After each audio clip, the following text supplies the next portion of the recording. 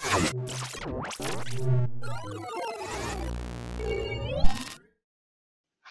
official. We are live. Ready Player One, hello world. Welcome to Ready Player One. This is the beginning of a three-day week followed by a long hackathon that we've put together in a remarkably short period of time, and I hope you guys are very excited for it. So my role here is basically just to kind of warm things up and get you guys going, get you oriented, give you an understanding of why are we here, what the heck is this, and more or less, how can you take advantage of it, specifically as a participant. So I had a chance, I hope you guys got excited to sort of take a dip back into the Ready Player One. Please don't sue us, anyone. This was entirely unintentional, but it's kind of the mythology of everything that was. It was an interesting inspiration for where we are today, and definitely a theme that we thought would be a pretty cool one to build this conference around. So I'm not James Halliday, but the premise of Ready Player One as well, or Ready Player One as well, is a pretty interesting one. As you know, if you've read the book or seen the movie, you understand that it's a cool vision of the future, but it's one that's actually fundamentally flawed. It's based on an entirely centralized system. It's vulnerable in all of the same ways as an entirely centralized system is. Literally the difference between a future with so many ads you're on the verge of a seizure and having a naive kid running an entire $1 trillion empire is basically just an Easter egg hunt. But there's a reason that we love it. We embrace the futurism of it. We embrace escapism, the technology, and frankly, the freedom, this idea that you can rebuild this digital life for yourselves. There's a reason for people who build spaceships dream in sci-fi. There's a reason that people in this space are disproportionately made up of gamers and futurists and anarchists and visionaries. Like a rocket to a distant star, we have to build a bridge and bring the rest of humanity with us, and now is the time. And that's what this is really all about. So today, the setting for all of this is that most of us, maybe all of us, are currently at home. We haven't had haircuts in a long time, as you can probably tell, because of COVID. And so oddly, we're strangely close to this fully digital world already. We go to concerts on gaming platforms. We build digital worlds. I mean, you can see that there's the Fortnite concerts, Minecraft concerts. We've been participating in a new wave of Zoom meetings, everything, right? So today is Ready Layer One. COVID really did throw everything for a loop. We had an entire summer of conferences and events lined up where the whole community was really excited to get together. And obviously this entire thing got thrown out the window as soon as we all got rocked by COVID. So what we wanted to do when we got this thing going was we really wanted to try and figure out how do we get things back on track? How do we bring the community together in a way that's not just throwing on a vanilla conference and you know kind of taking the path that everyone else is going to tread. We really wanted to try and do something that was ultimately going to be special, and also just given the sort of the macro context of everything was really going to be about collaboration, not competition. So right now is a special time in the Layer One space. So just for everyone who's out there who might not be familiar, what is a Layer One to start with? It's basically the backbone infrastructure of blockchain-based systems, right? Blockchains have all different shapes and sizes, and they're all trying to solve the same fundamental challenges that have held us back, and they're the platforms on which everything else is going to be built. Layer One, it had a kind of a false start in the early days of Ethereum. We went through the ICO boom. We had the vision of tokenize everything and put it on the blockchain. And we've been in a winter for a long time since then.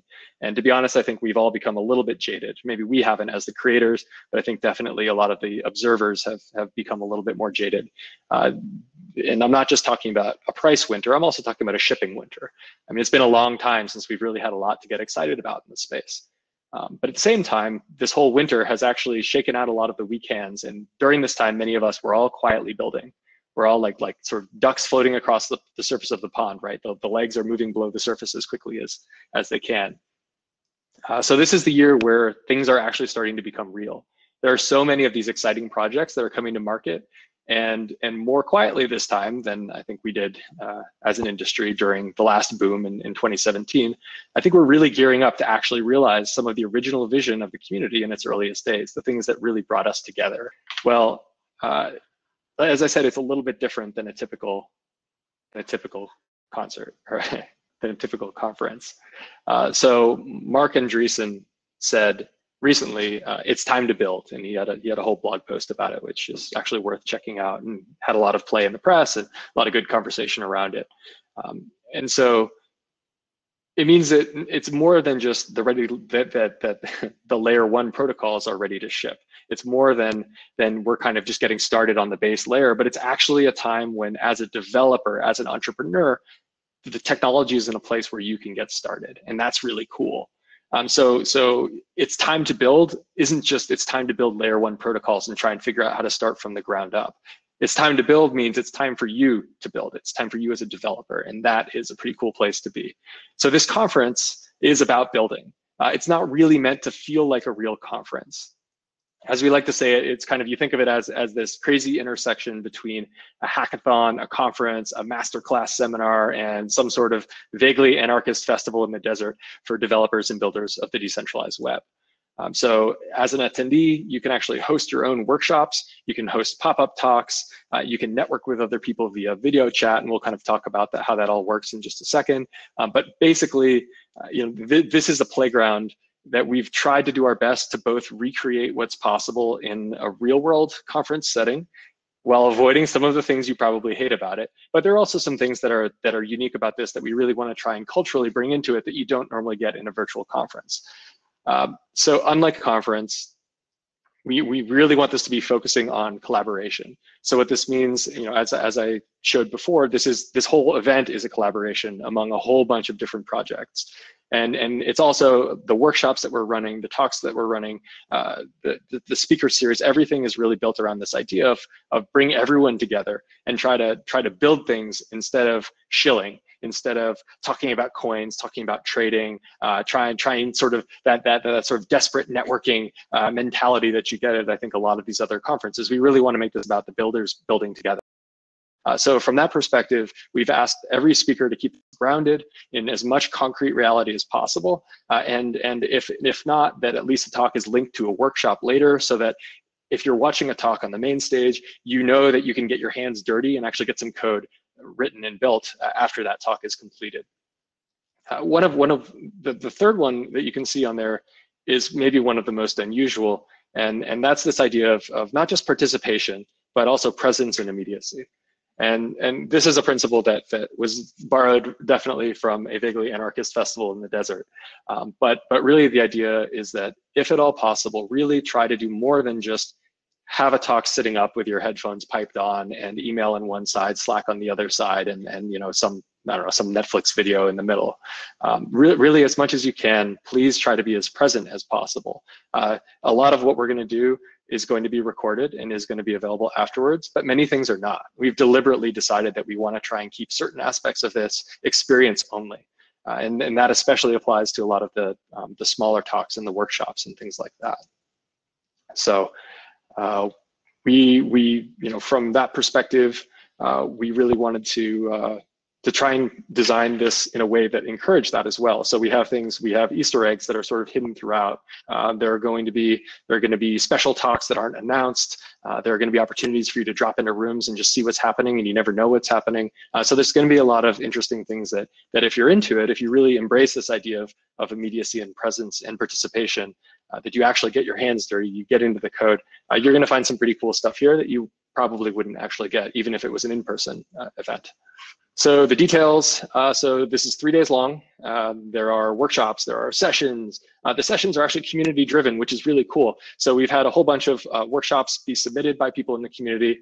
And we also have a lot of the sessions themselves are wide open. I mean, basically the Hopin platform, as Ashley is going to show you, is actually a very strong platform for designing and setting up your own workshops. And we really wanted to try and let you go and express yourself. There are 3,000 people who are attending this, which is plenty of people who if you have something kind of crazy that you want to build a workshop around or a session, even if you missed or if you really loved the workshops, there's going to be a hackathon afterwards. And so that goes from May 6th till 13th.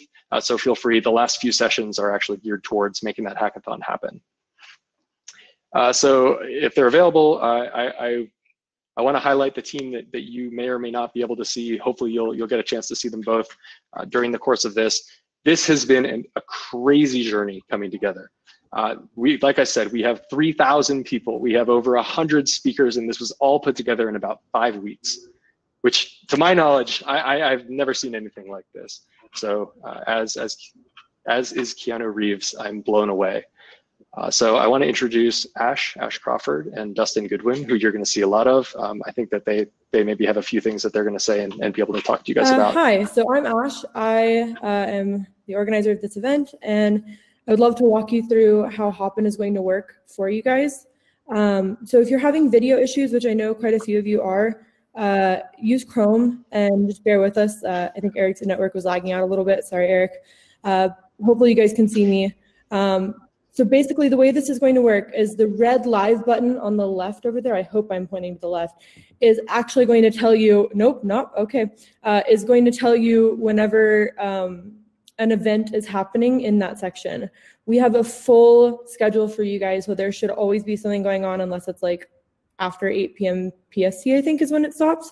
I don't know, it's all blurring together, you guys. But basically the way to work is this is the stage. You'll be able to chat here in the stage, and you guys can talk and chat and we can respond. So I can see that Samuel Dare said that Brave works just fine, good to know. On the left, there's also sessions. Sessions are individual breakout sessions and workshops that will be happening. We have a pre-allocated amount from predetermined speakers, as well as the ability for you guys to host your own pop-up sessions and workshops as you so desire. The button will be in the top right to add your own session, but we highly encourage you to check out the content that we've pre-curated for you and see if there's anything that inspires you. As well as that, we have a really cool feature called networking, which is kind of like I don't know, the best way to describe it is like when you're in a conference and you walk through the hall and you run into somebody and you're like, oh, hi, or you're at the bar lobby at a conference and you're like, I'm so-and-so. So basically the way that this will work is you'll click that and you'll be able to network with people, and it'll flash you through about 3 minutes is what we have it set to, where you'll talk to somebody for 3 minutes and then you'll go to the next person. You can also share information with each other that way. Back to the sessions, I forgot something. You can actually, as a participant, and we do not call you attendees because you are participants of this beautiful Ready Layer 1, you will be able to request to join all of the pre-curated talks. And if you have a question and you want to ask face-to-face, you absolutely can. The event organizer for each individual session will pull you live if they so desire, and you'll be able to talk on their platform with them. So I hope that makes sense. If you have any questions, you should post them in the chat right now. Last call out, we have instructions in the reception. We also have information on if there's moderation issues, if you need to report somebody, if you are having like browser issues, if you're having video issues, all of this is in the reception. So if you click that and read that, the information is there. If you need anything, please feel free to ping an organizer or DM me on here on Hopin. So click the people tab, you can filter by organizers, and you can send a private message that way. That's what I've got. Welcome to Ready Layer 1. Awesome. Thanks, Ash. Well, just want to make an introduction. I'll be taking you through this journey of Ready Layer 1. I'll be your MC for the event. Really excited that already 525 of you are online watching this. So super excited for next steps, and yeah, excited for the upcoming event. If there's any questions, now is the time when we will answer them, because we have a couple of minutes till our next talk. Yep, so you can ask in the chat. And there's about a 10-second lag, so we might not see a question for about 10 seconds. Instantly, actually. Oh, okay. It's 10-second lag for us to respond. Yeah. Got it. Yeah, a lot of work did go into the past 5 weeks. That is for very, very, very much so. Yes, absolutely. I don't know about you guys, Eric and Dustin, but I've been waking up consistently at 4 a.m. with like spreadsheet nightmares. It's been great. Yeah, it's been long days for sure. So Matt wants to know what hair product you're using this morning, Dustin. I'm some kind of pomade. It looks good though, right? Doing a good job? No haircuts. It makes it definitely a little bit more difficult. So recordings will be available 1 week from now, and they'll be posted on the Ready Layer 1 YouTube, which we will send information on in the emails that we send you guys. So the person who put together this intro video is Leo. Leo, are you in the chat by chance? I can't pronounce his last name. Do you know how to pronounce Leo's last name, Eric or Dustin? I don't. I don't have it, no. Okay, well, he's freaking fantastic, and he's awesome. The intro vid will also be posted to the Ready Layer 1 YouTube. What's the best way for someone to help contribute to the cause if you can't code? Well, you should just take a part in the sessions. There's a lot of business and founders, investing, how to start a business, how to run a business. All of these are different talks that are happening in the sessions. I highly advise you check them out. And recordings will be available 1 week after this, as well as sessions. I saw a question for this. Sessions last 1 hour. So if you're creating a pop-up session, it can be as long as you like, but it will be open for an hour whenever you make it.